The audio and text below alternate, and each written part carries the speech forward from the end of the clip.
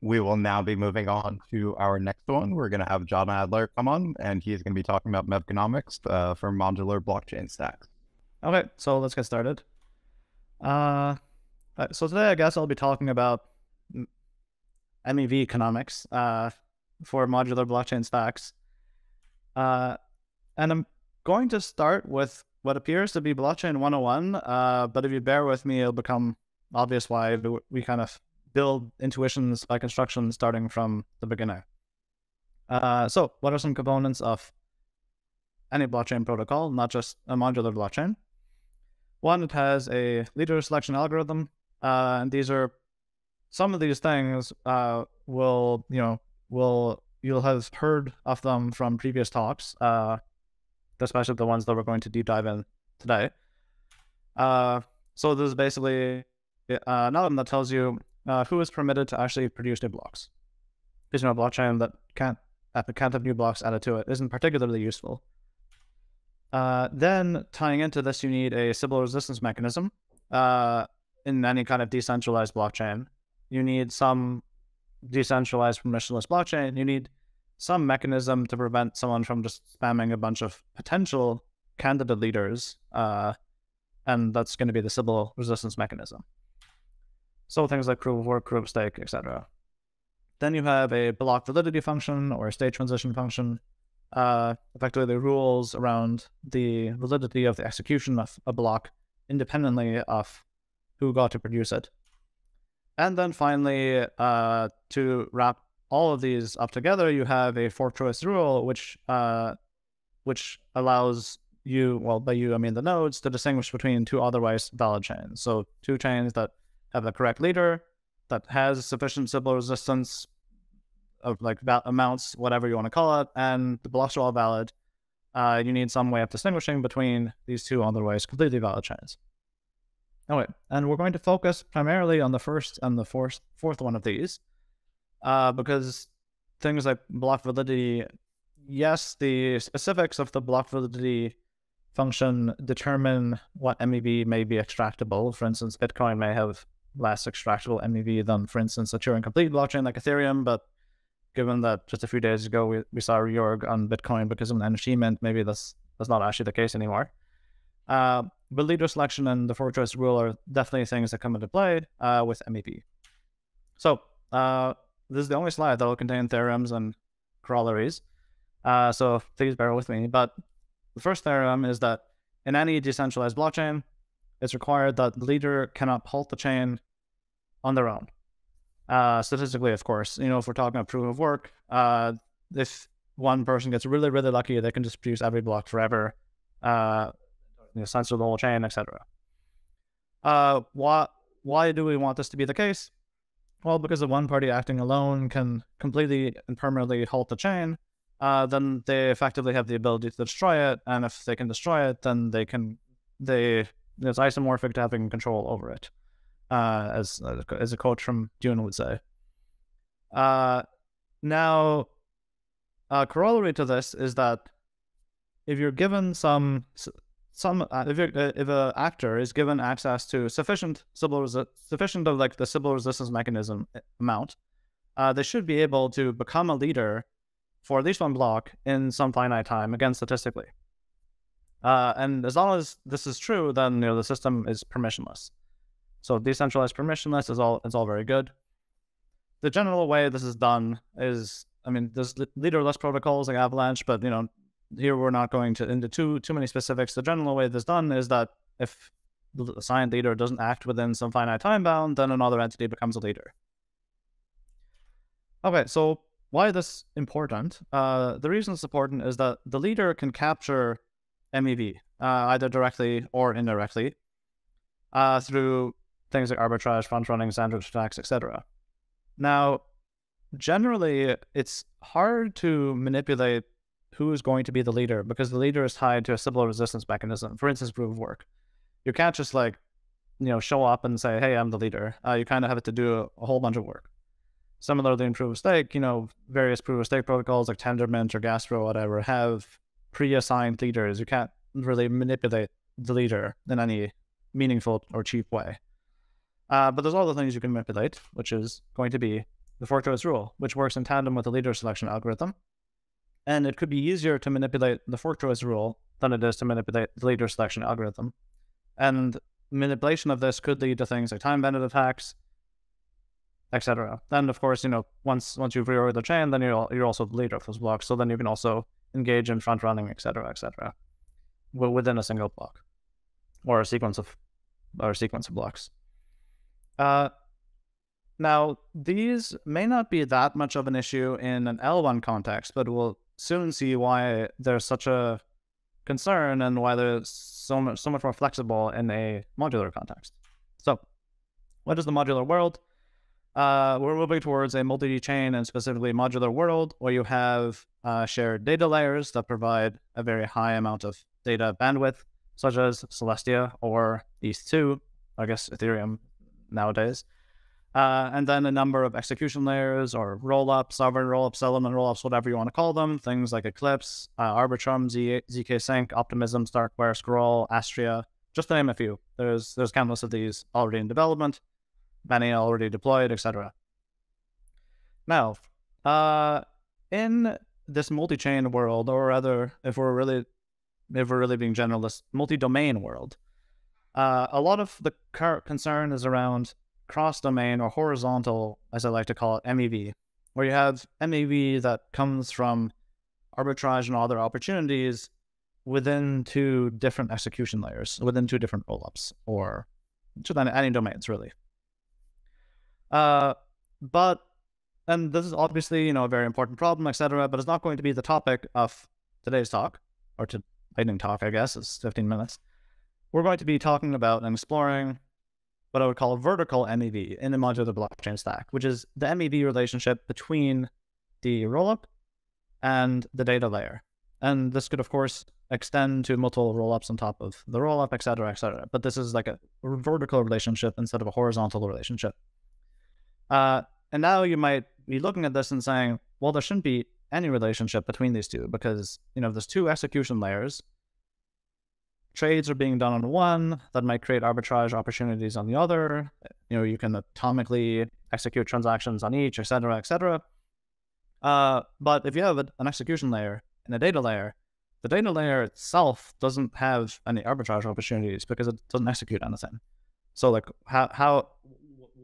why would there be a relationship between these two? And this is why this is an interesting problem, because it's not cross-domain MEV in the same way that this horizontal MEV is. It's very different. And for this, we're going to keep in the back of our minds the tongue-in-cheek first law of cryptodynamics that MEV cannot be added or removed. It can only be moved from one layer to another. Or put another way, MEV can't be destroyed. It can only be moved around from one layer to another. This is, of course, not actually like a formal law. It's just a tongue-in-cheek observation when dealing with vertical MEV specifically, not cross-domain MEV. So, when it comes to building a execution layer, building a rollup on top of a data layer, you need to have some mechanism, just like in any blockchain, to produce new blocks. You need a leader selection algorithm, right? But you would also like to leverage the data layer for security, because if you don't leverage it for security, then you're kind of losing half of what you get out of the modular blockchain, right? You can get the ordering and you also get availability. It'd be nice if you can use the blockchain also for ordering, because if you only use it for availability, now you have like these synchronization issues between one blockchain's consensus and another blockchain's consensus. You would like ultimately all consensus to be done ultimately only on the base data layer, and then everything else use some mechanism of merge consensus instead of their own completely independent consensus protocols. Because then if they use a completely independent consensus protocol, you'd have synchronization issues. So what do you want out of a leader selection algorithm for one of these rollups on top of the data layer? Well, you would like to decentralize the sequencers. If you just have one sequencer, the censorship concerns, there's potential for MEV monopoly and MEV extraction, regulatory concerns, etc. Also, decentralizing sequencers is a very convenient and easy way to introduce a token, right? Just have a token, some stake-weighted mechanism, round-robin, leader selection, just like Tendermint has. It's a great way of introducing that. What else you want? You want strong liveness guarantees. You don't want it so that a single sequencer going down, for instance, means that the rollup goes down forever. You'd also like to minimize trust assumptions here. You don't want the trust that a single party is operating, or a small number of parties are operating correctly for the chain to operate correctly. And also you want to minimize waste of the data layer's block space. And waste can happen if there's some sort of contention, etc., where two transactions show up and one of them becomes useless and it just wastes the data layer's block space. You like to avoid that. What you don't want, though, is you don't want the MEV to bleed down to the data layer. And I gave a talk at, I think, some MEV summit back a while ago, quite a few months ago. It's linked in the last slide of this. If you have access to the slides, it's the YouTube link on the last slide here.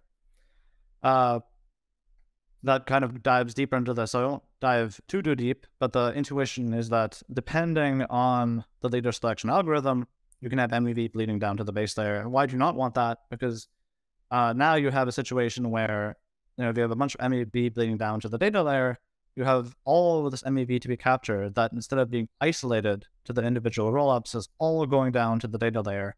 And all that MEV to be extracted means there's some centralization pressure on the validators of the data layer to actually extract that MEV. And we would prefer that the MEV be isolated as much as possible to the individual execution layers that create that MEV.